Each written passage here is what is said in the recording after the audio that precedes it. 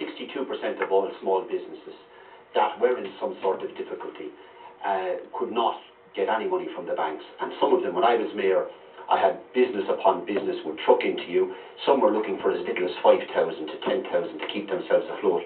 And the interesting point is this, that if you look at the cost of a small business, before they even pay a worker, before they pay the average overheads of electricity and so on, that I recall in Waterford, one small business was paying 38,000 rent plus 10,000 rates.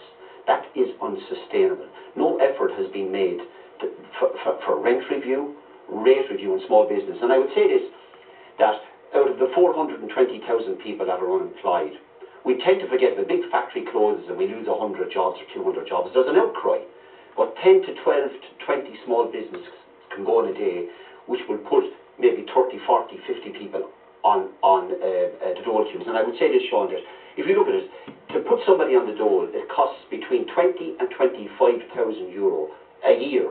You're talking about paying statutory redundancy and all the payments that go with it. And are we saying that we have no thinking outside the box where we can even subsidise the small government are missing all of the evidence that's been put before them? We need to create more jobs and invest in small businesses. But right now we need to preserve the businesses that we have.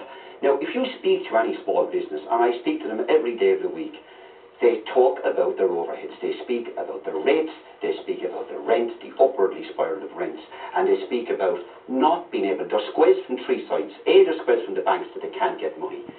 B, they're squeezed from the local authority with rates, and they're squeezed again by private investors who will not reduce the rents. There's one particular business in Waterford, 38,000 euro rent. They asked the guy that owned the place, will you reduce it by 2,000 euro or we'll go bust? But he said, if you have to go, you've got to go. We've introduced no legislation. We've done nothing to protect the businesses that are there.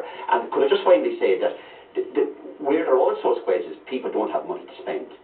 So we have to preserve the businesses that are there, or we're going to face another 1,500 closures again. So it's an interesting point. You're in charge of the banks now. How is it you haven't been able to do any deal with the banks?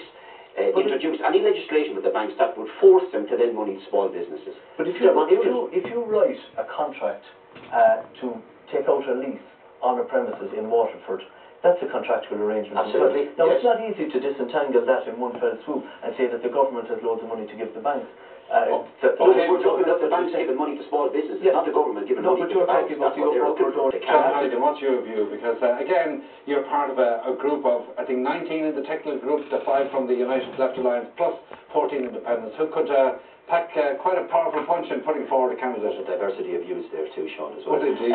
But anyway, first of all, I think that a debate is warranted on the value or the necessity of having a president in the first place. I think we don't seem to have done that in the country over the last number of years, particularly under the present economic situation. Having said that, Mary McAleese, the last 2 presidents, have done our country proud, I would say that, but I think a debate is warranted. And all the predecessors as well. Absolutely.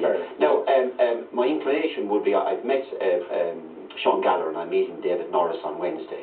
I think it would be regretful if David Norris was not a candidate, particularly with the media attention that was foisted upon him over the last number of weeks. I think he's a man of integrity.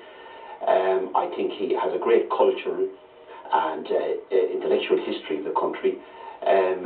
My inclination now would be to support David Norris, although I would acknowledge the integrity also of my decided whether he's looking for an Oireachtas nomination or he seems to be going the council route, yet he's super I have no idea. All I know is I'm meeting him on Wednesday, and I would wish him well. I think because of the unwarranted media attention that was placed on him. And by the way, there's an opinion poll. He did draw a fair amount on his own head. One wonder has been quite straight about it. If he wasn't homosexual, would have all of these questions have been asked? Were the same questions asked to other candidates? They were not.